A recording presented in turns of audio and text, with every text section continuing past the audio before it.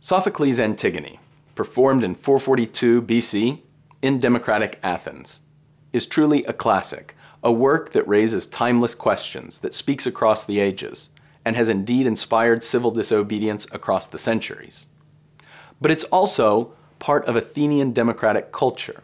That is, that it belongs in its moment, in the 440s, in Athens. What is Sophocles saying with this play? The tragedies are part of the democratic conversation. They're part of a public culture in which the people are expected to rule, in which the people need political education. And Sophocles' Antigone is a great statement, indeed a great warning. The play sets up a contrast between Creon, who's a legitimate king, and Antigone, who refuses to obey his laws. Antigone says that his laws are not the same as God's laws. This sets up a contrast between the laws of God and the laws of man, and it has particular resonance in its moment, in two ways.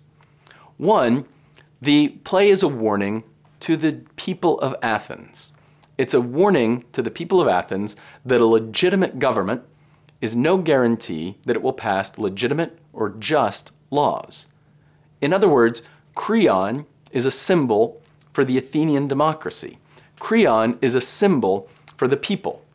And Sophocles is saying that just because a people have a legitimate right to rule doesn't guarantee that they will pass just laws. And so it's a warning to the Athenian people. It's a warning to the democracy to remember the laws of God, the eternal laws. But the play Sophocles' Antigone represents a statement in democratic Athens in a second way. The play, the Antigone, is a rebuttal to the philosophy of the Sophists. The Sophists raise the distinction between culture and nature and ask, is justice a part of nature, or is justice simply a set of cultural conventions? Sophocles says that justice is objective, that it is part of the law of God, that there is a true justice, and that it's grounded in religion. Remember, the Sophists said that we can't know about the gods. The play Antigone is a statement of traditional Greek religion. It says that there is a god, Zeus, and that his laws, his ordinances are true.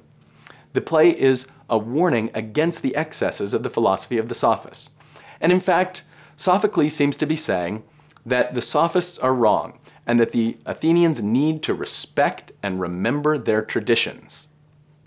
The play is, in effect, a defense of tradition. It says that traditional religion and traditional morality provide a grounds for thinking about justice. And in the unraveling of this tragic plot that ends in bloodshed and destruction, Sophocles is warning against those who would forget traditional morality.